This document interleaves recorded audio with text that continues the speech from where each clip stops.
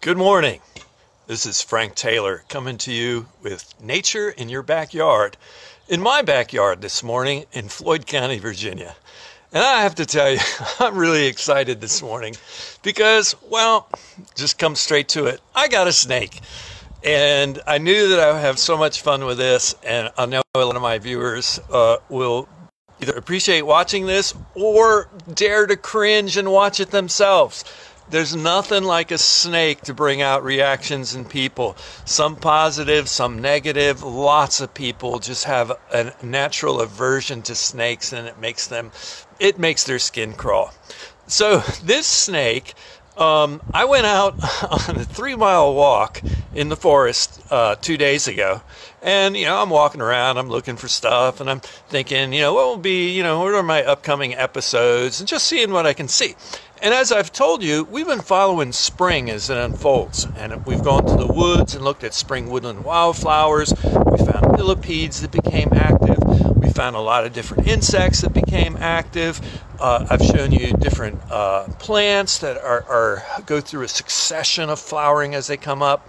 And so sure enough, as things warms up, well, snakes are coming out and being active too. And the snake I found was lying out on my driveway 10 feet from my house when I got home. You can't make this stuff up. And all the things I've shown you, I haven't gone out to look for one thing yet. They just keep showing up for me. And I say, well, let's do this for a topic because this is something people might see. So snakes are becoming active. Where have they been? And let me flip my camera around while I talk about snakes and why this guy was on my driveway. So snakes, we've talked a lot about different animals overwintering and how plants overwinter.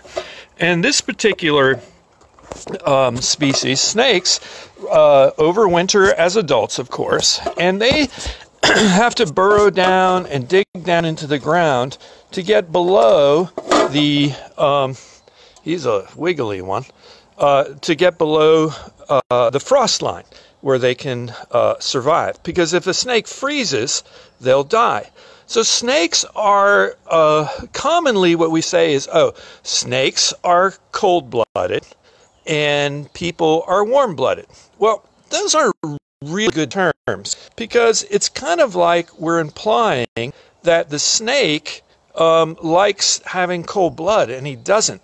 A better term for it is to say a snake is an exotherm.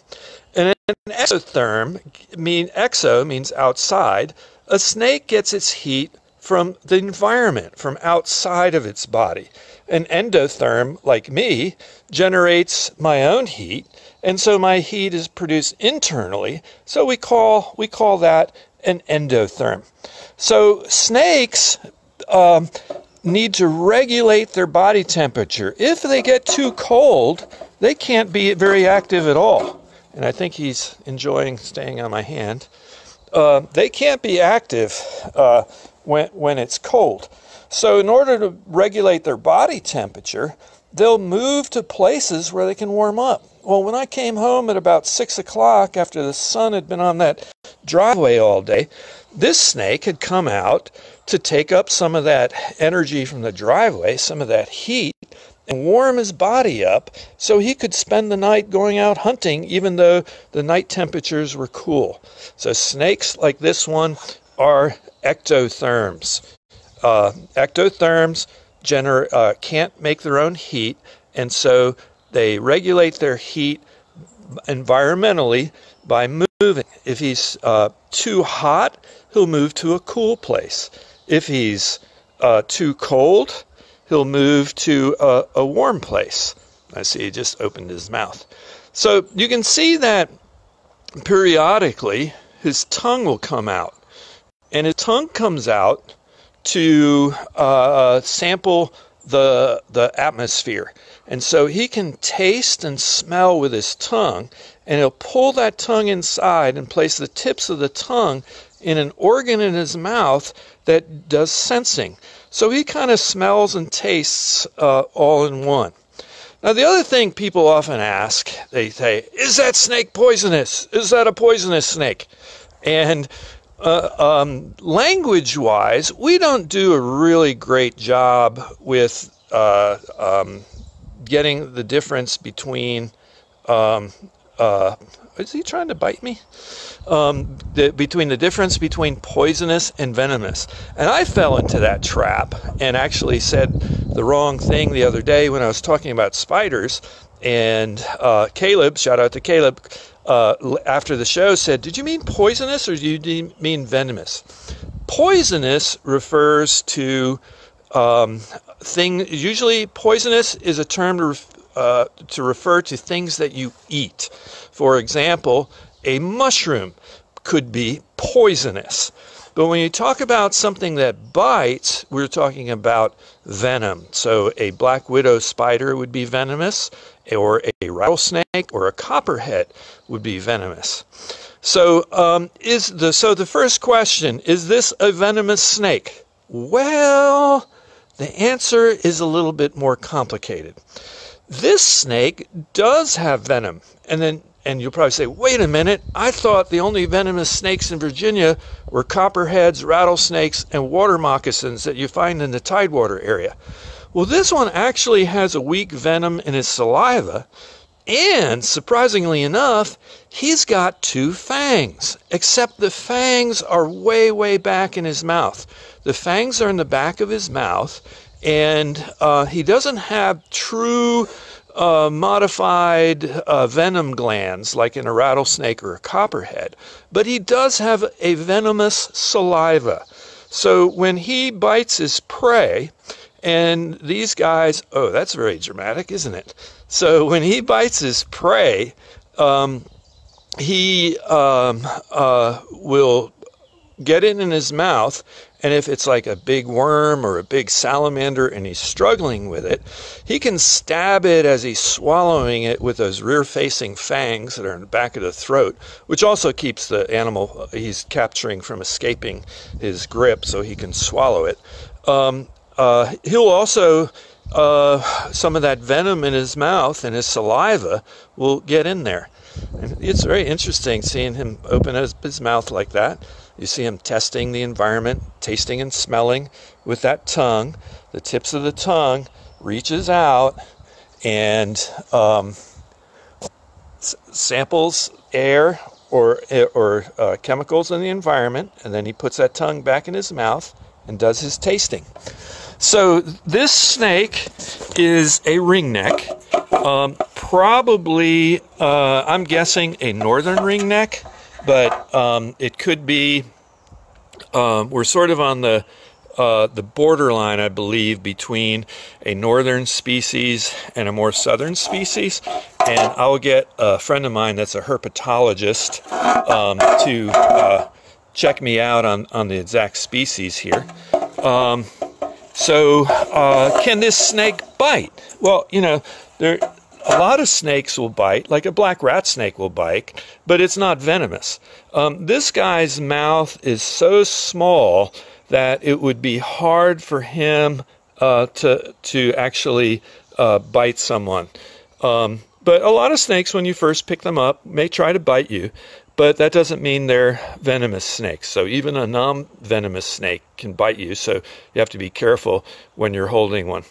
So let's review, because I'm a teacher and that's what I do. This is a ringneck snake, and you can identify it by the yellow or orange ring around its neck, and it has a gray or black body. It's not slimy. It's not slimy at all. A lot of people think that if you pick up a snake, it feels cold or slimy, and this one feels neither. He's scaly but very smooth and stuff, and you can feel muscles rippling underneath. His belly is yellow to orange, and I've read that some eastern ringnecks, when disturbed, will flash their tail over or their belly over to show you the bright colors, and I guess that would be to scare you. Snakes are cold-blooded, but a better term for cold-blooded is ectotherms. And the reason we find snakes out on roads a lot of times they've been run over, is that snakes will come out of the forest at night where it's cool and lay on the pavement at night as it radiates heat out so they can warm their body up and go back into forest and go hunting. This is one of Virginia's smallest snakes. It rarely grows to more than 20 inches long. It's very harmless, and its mouth is too small to bite you, though he might try. They lay eggs, 2 to 10 eggs in a clutch, and they'll try to lay them in a place where it's moist and yet warm, like maybe in some compost with a little bit of heat generated in it. They leave the eggs, and that's all the parenting they do. Once they make the nest and lay the eggs in it, they're gone, and the snakes have to survive on their own. Eastern ringnecks might live up to 10 years. They eat frogs, salamanders, worms, and some insects. I think they more prefer soft-bodied things. So snakes are becoming active, and we'll keep following springtime. I'll do another episode where we talk about the poisonous snakes of Virginia. If you find a snake and you live close by, and I would love to feature it in the next episode. I'm particularly looking for juvenile black snakes, which are often mistaken for copperheads because they're not black at all. So I hope you enjoyed today's... switch the camera around. I hope you enjoyed today's video on snakes. I was so excited to find this guy. He's pretty cool. Please join me again. Check out my Nature in Your Backyard YouTube channel. Every day is a new topic, and every day I just go outside and I look for something that you might find in your backyard, neighborhood, or local park that you might run into today as spring unfolds. Thanks for watching today. We'll see you later.